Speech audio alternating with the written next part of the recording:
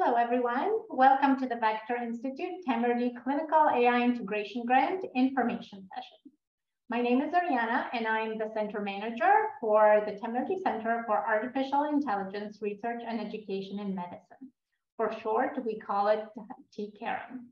At this time, let me introduce you to two T-CAIREM research co-leads who will speak to you about the grant. So on the call with us, we have Dr. Anna Goldenberg, who is the research co-lead at T-CAIREM. Dr. Goldenberg is trained in machine learning at Carnegie Mellon University with a postdoctoral focus in computational biology and medicine. Her research is currently focused on developing machine learning methods that capture heterogeneity and identify disease mechanisms in complex human diseases, as well as developing risk prediction and early warning clinical systems. Dr. Goldenberg is a recipient of the Early Researchers Award from the Ministry of Research and Innovation. And also with us, we have Dr. Jai Mazri, who is also the research co-lead at T-CAIREM. Dr. Mazri completed his cardiology and critical care fellowships at Children's Hospital in Boston with the Harvard Medical School. His clinical appointments are as a staff physician in cardiology and critical care medicine at the Hospital for Sick Children. His research roles include the William G. Williams Directorship in Cardiac Analytics and co-leading the AIM, Artificial Intelligence in Medicine initiative. He also directs the Clinical Translational Engineering Program in critical care that aims to create translational technical infrastructures that drive gains in clinical inference and patient outcomes. Also with us today, we have representatives from the Vector Institute. We have Roxana Sultan, who's the Chief Data Officer and Vice President for Health. We also have Azra Dalla, who's the Director for Health AI Implementation. And we have Deval Pandya, who's the Director of Engineering. And I'm going to hand it off to Anna to introduce you a little bit more to Vector Institute and T-CAIREM and also about the grant. Hi, everybody. It is our great pleasure to tell you more about this grant, the grant competition that we are running. This is a very exciting joint collaboration with Vector Insitute. A little bit about Vector. It's an independent non-for-profit corporation that stands for Excellence in AI in Canada. It's one of the 3 AI institutes in Canada and is the only one in Ontario. It's the goals are to strive and drive for the best and top AI excellence, research, and talent, and to help foster economic growth and improve lives of Canadians. Vector Institute collaborates and has a lot of partners to drive these advances in AI research, and Vector is particularly interested in improving health and healthcare through AI and is putting a lot of effort in this direction and dimension as well.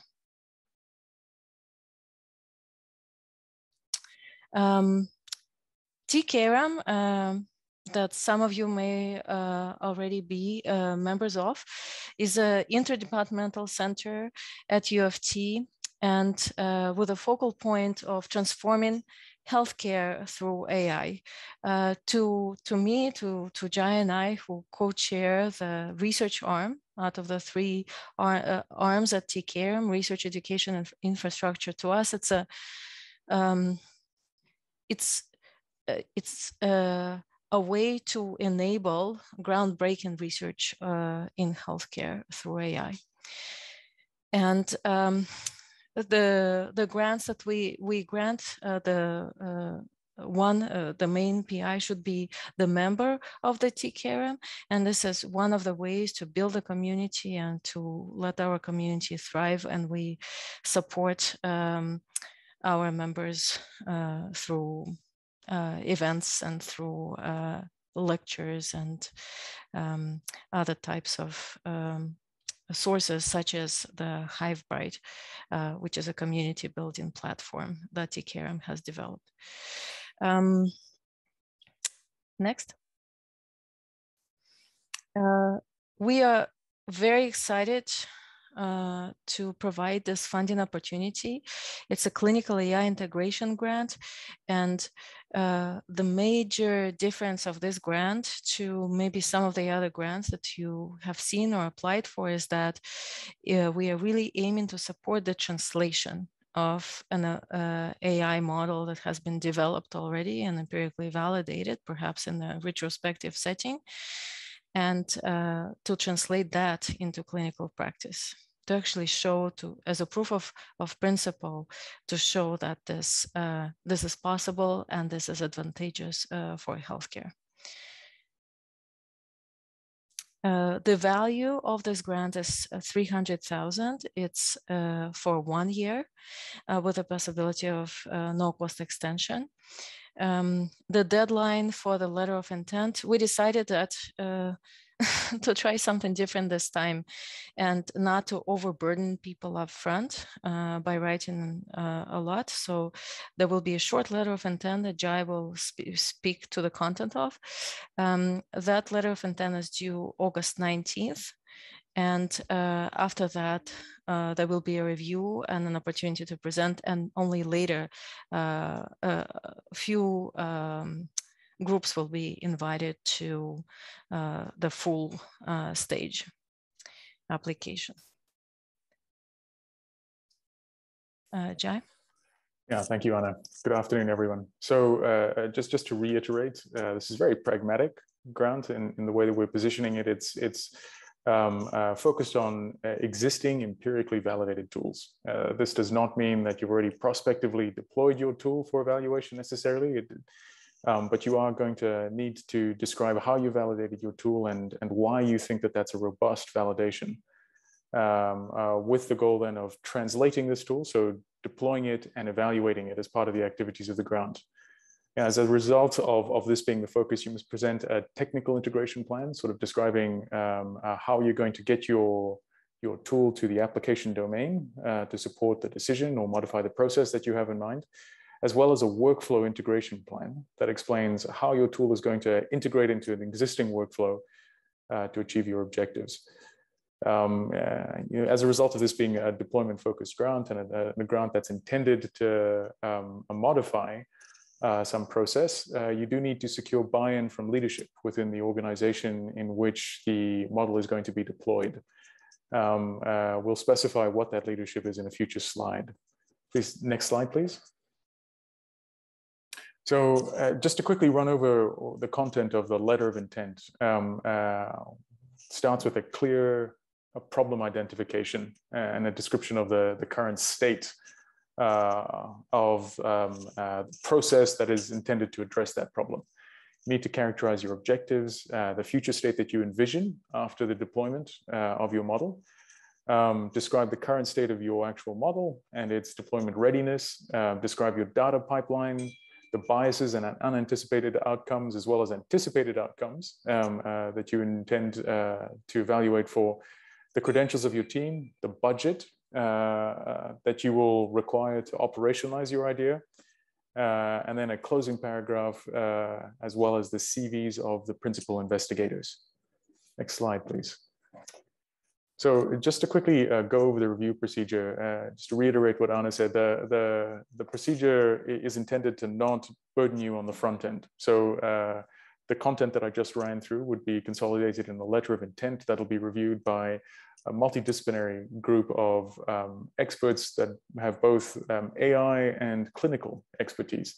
After this initial review, which will occur in mid-September, selected projects will be invited to present in front of an adjudication panel in early October. This will be a sort of a standardized presentation, much like a Dragon's Den, for those of you that have been through that kind of procedure. And this will follow this standard template and be an opportunity for us to ask targeted questions about your application. Projects which pass through this presentation stage will then be invited to submit the full grant proposal. And a final decision, as you can see here, will be announced by January of 2022. Next slide, please. So just to reiterate that if you want to review this information again in your own time, all the content that we just ran through is actually available on the website. This is the link to access that information. And as Anna said, and I just want to reiterate, the LOI would be due by August 19th. Next slide, please. So we'll now transition to questions, and want to encourage you to please submit questions in the Q&A. We'll run through some questions we've already received, and hope that this will be helpful. Anna, would you like to start? Sure. So this is this session is being recorded, as you can see, so it will be available upon request, or probably will be posted at some point at the T-CAIREM website.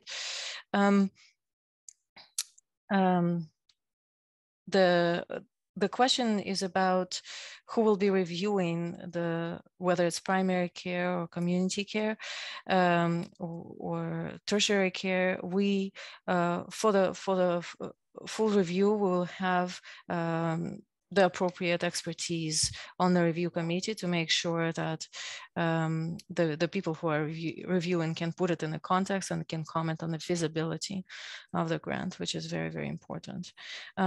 You should also know that there will be a specific family medicine grant, which is running a little bit later this year. It does not have the sort of implementation of this translational focus necessarily. It's more of an innovation grant in the family medicine space. So that's something else. It's also a smaller grant. And it doesn't matter what area of healthcare you would like to improve. So if it's primary care, community care, this is perfectly fine. We want to see our healthcare transformed for the better. So if you have great ideas which people support, and decision makers are supporting to translate, all the better, and it doesn't really matter which branch of healthcare is benefiting. Yeah, so grants will be evaluated in both AI and clinical expertise, as Jai has mentioned. Jai? Yeah, this has to do essentially with training level. The question is, what training level would I basically be required to have to apply for this grant? This is being asked by a second-year resident. Just to be clear, you know, the PI must have a T-CAIREM affiliation and actually must also hold a U of T faculty appointment. So students are not eligible as PIs.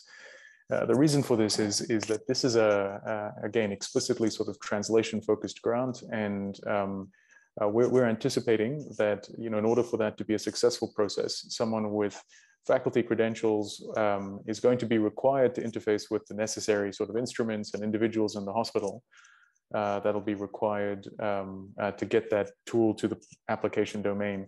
I do want to emphasize, though, that students are encouraged to be co-applicants as part of multidisciplinary teams in alignment with T-CAIREM's mission to increase capacity by educating the next generation of leaders. As far as topics that are prioritized, there is not a specific priority focus here. The real focus here is on pragmatically translating and evaluating your tool and articulating a sustainability plan. So this should be a mature application at a stage where you can articulate how and why it's ready to be integrated into, again, the application domain. Next slide, please.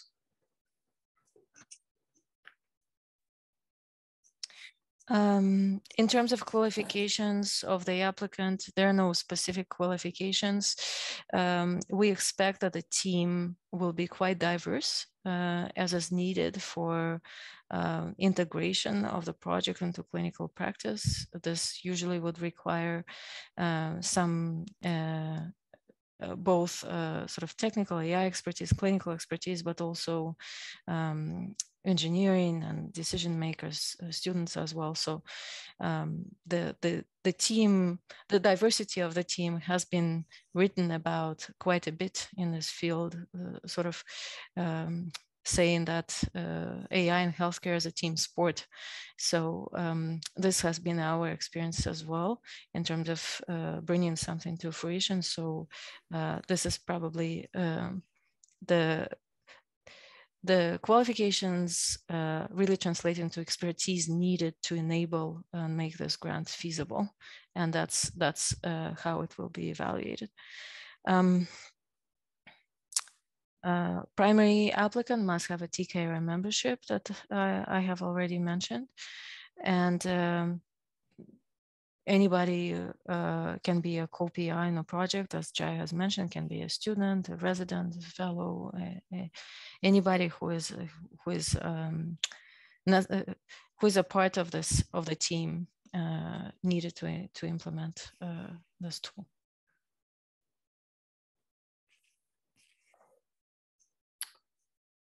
Okay, so continuing with these frequently asked questions about the actual composition of the team. So who should be the PI, the clinician or computer scientist? We will leave that to the teams to decide. I think that a close collaboration between computer scientists and clinicians or people with skills in both domains are going to be necessary for the grant to be successful. But in terms of which one of those individuals is PI, we will leave that to the team to decide and articulate. The next question is basically about a focused area. Are there opportunities for projects in palliative care? And just to reaffirm, there actually isn't a specific focus on an area of medicine during this grant. So a developed and validated model that optimizes the care of patients receiving palliative care that's ready to be translated and evaluated, or deployed and evaluated, would be eligible for this grant. As far as who will evaluate the grants, there is a combination of technical experts in artificial intelligence as well as clinical domain experts, with the goal of providing a very fulsome evaluation of not just the model itself, the technical deployment strategy, but also the proposed outcome measures and how they match the use case that's articulated. Next slide, please.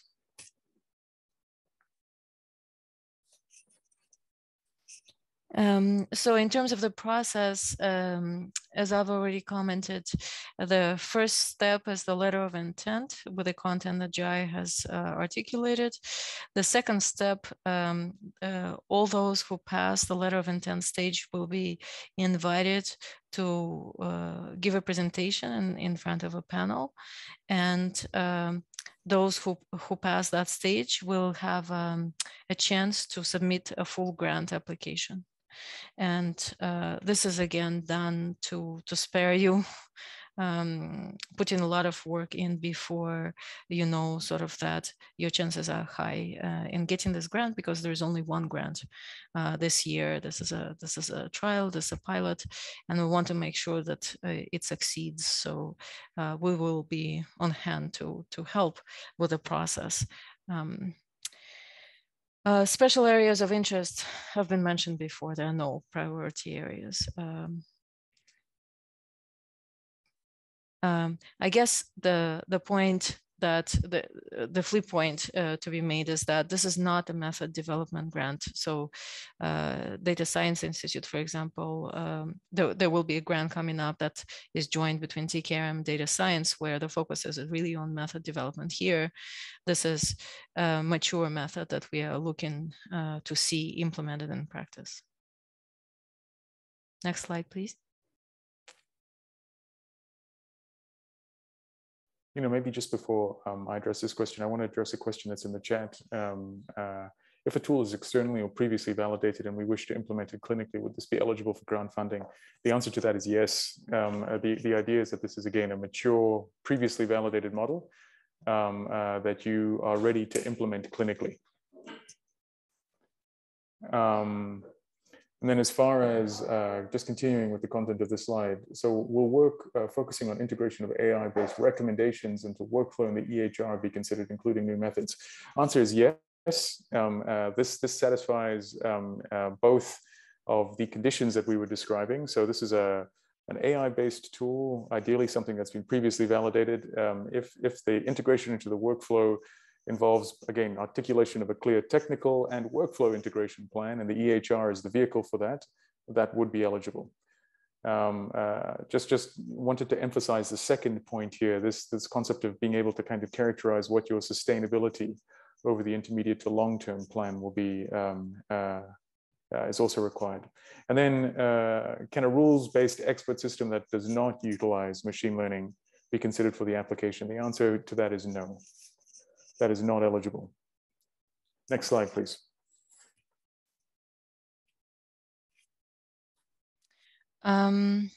So regarding the details of the budget, we just, at the LOI stage, we are just evaluating sort of feasibility of it. We have limited the number of words just so that people don't spend too much time on it. The goal is to give us a rough outline of where the main costs will go. If there are in-kind costs, it would be great to see. If you need extra space for the budget and you think it's really important to include, please reach out. But the goal is just a rough outline. It's not the sort of the tables that you would include in a full grant. In terms of eligible expenses, anything that is needed for implementation, so including computer technical support, supplies, staff, students, publication costs, etc. The costs such as rent, utilities, university overhead are not allowed and not eligible. Next slide.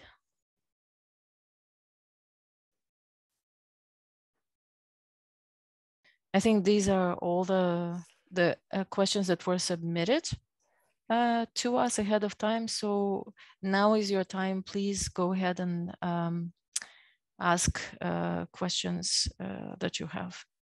And if I can actually just speak to a question that's in the chat that Zoriana has kindly answered, just in case you're not monitoring the chat. The question was, do we need a letter from the CIO at the LOI stage? The answer to that is no, not at that LOI stage. But if you are invited for a full application, then that would be an expectation at the time of the full application. The CIO, as a sort of a designate at the hospital, was identified because logically many of these deployment strategies would need to be supported by a CIO or CIO-like figure to be sustainable and able to be deployed on hospital hardware and moved into some sort of application domain. But if you can articulate who else at your institution you would need to secure the support and approvals from, if the CIO is not the correct person, and you can create a robust justification for why that is the right path for your particular solution, and support that position, that would be acceptable. So what we're actually asking then at the full application stage, where you're securing institutional support, is for you to secure institutional support from the people that you think are relevant and required in order to make your deployment strategy successful. There is another question that came in terms of what is expected of the validation, because we say validated tool, right? What does that mean? And in terms of validation, multiple data sets, so sometimes this is not possible, right? But the goal is to be able to comment on the generalizability of the tool. So sometimes AI tools are tested in healthcare in very small data sets. And often, even in the published literature, for example, the evaluation is not done properly prospectively, and just done with a sort of random train and test splits, and those don't generalize to applications. So if you're able to test it in multiple data sets, of course, that's always better. But what's more important is that you have simulated the way that this application will be deployed in the future on the data that you have, and you have shown that it actually will hold in such a setting. So that evaluation is very important. And can you add remove PIs or co-investigators? after the LOI stage, sure. As you develop the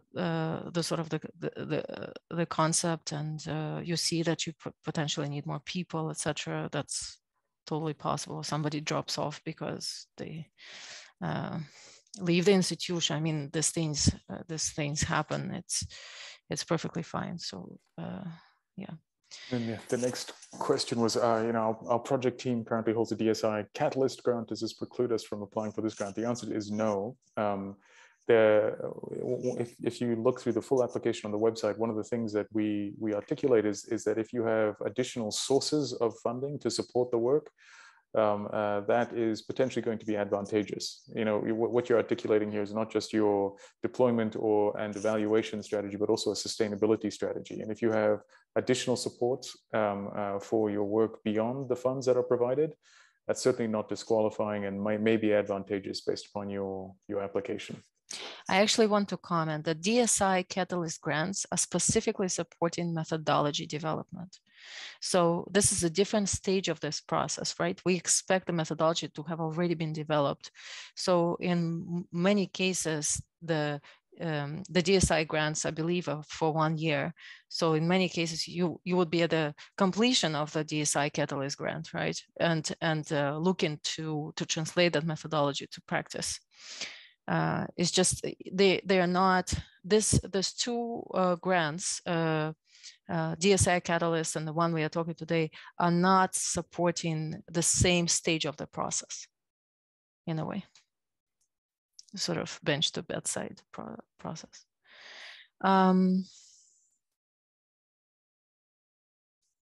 Well, this is an interesting question. Is it allowed to use a prototype made by a company of which you are a founder as a tool in the testing? I don't see why not. I mean, the goal really is to transform healthcare. So if this is something that's necessary for testing the tool and deploying it in clinical practice, I would say, I mean, if you are well funded by a venture firm and you're also getting this grant, you're a T-CAIREM member and you're also getting this grant, that means you're taking the money away from people who are less fortunate and do not have venture funding. But if this is sort of a prototype, the company is in the beginning trying to implement something, I don't see why not. Jai, do you have any comment? No, I completely agree with that. And I'd say that if this is something that's very early stage, then your existing sort of forays into commercialization might be a really important part of how you'd articulate your sustainability plan. So I don't think that would preclude you from applying. I'm sitting here and smiling because I'm unaware of whether or not there's a consensus minimum duration of time beyond which you can assume that everybody is satisfied and questions have been answered.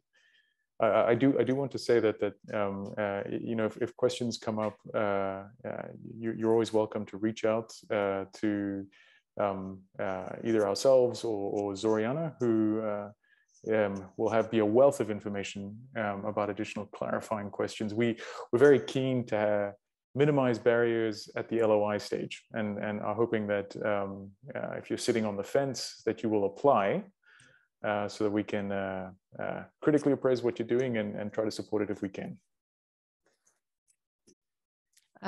Is there a list to help find collaborators? So I think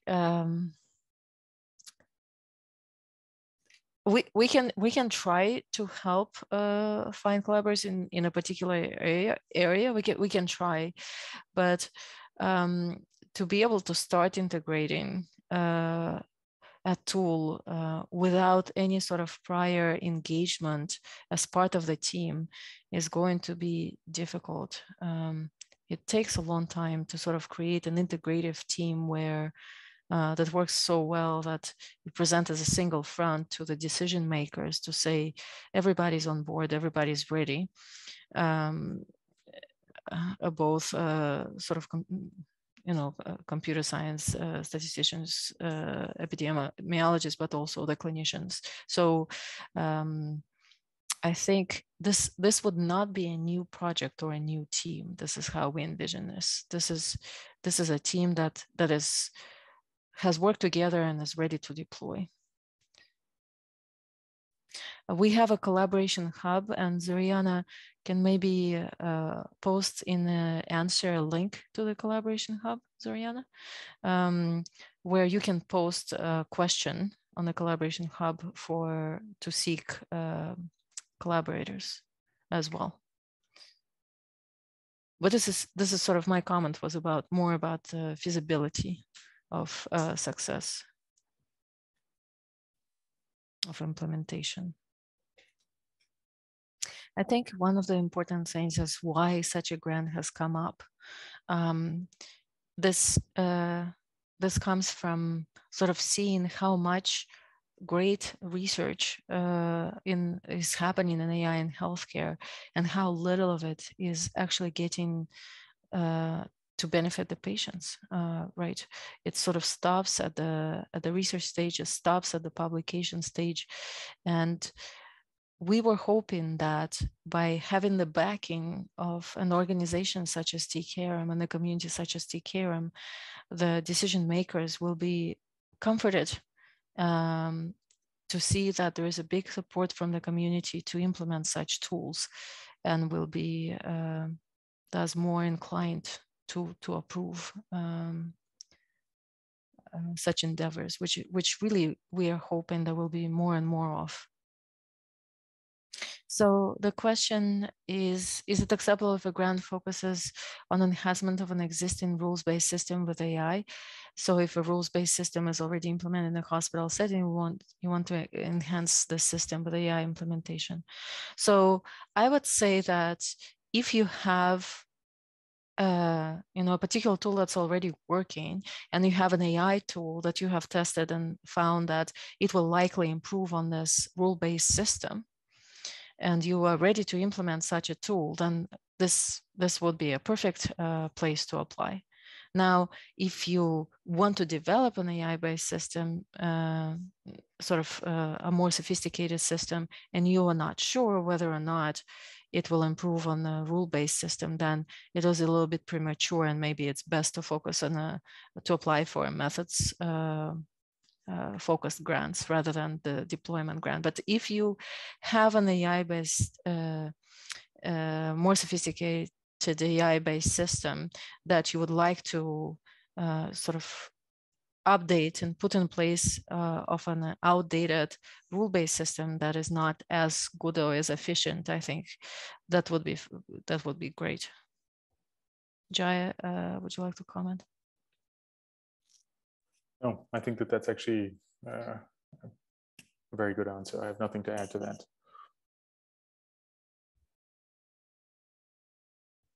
Sorry, there is a question about, would this grant apply to clinical AI to deploy live in the dark for evaluation purposes? I'm not sure I know what the live in the dark evaluation purposes are.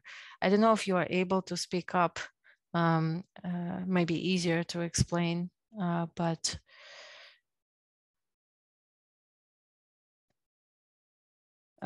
do you mean that it will be complete automation as opposed to interacting with a clinician? Or I just want to make sure I understand the question. Oh, so it's a silent trial essentially. Oh, the silent question, trial. Yeah, the question. No, so the goal is that you are moving ideally beyond the silent trial, that you are deploying a tool that is ready to actually interact again in the application domain around some decision in a manner that can be evaluated against your outcome of interest. So this is a step beyond silent trial. This is the prospective interventional evaluation of your tool. We actually had a lot of discussion about this up front, is what is required. And we think that evaluating in a hospital without any clinician seeing it actually is sort of something that a lot of people are already doing. And we want to push people and give them an opportunity to move forward and to really make a difference with their tools. So like Jai said, it's that next step to evaluate the actual clinical impact. I think we are happy to give you a few more minutes to ask your questions, but if there are really no questions, please go ahead and submit, apply. If you have any questions that come up after, go ahead and probably best to reach to Zoriana, and she'll forward the questions to us. And we will post the answers of the questions that we have already replied to on the website. Well, okay. Thank you very much, everyone. We appreciate you attending today, and looking forward to seeing your applications. Thank you.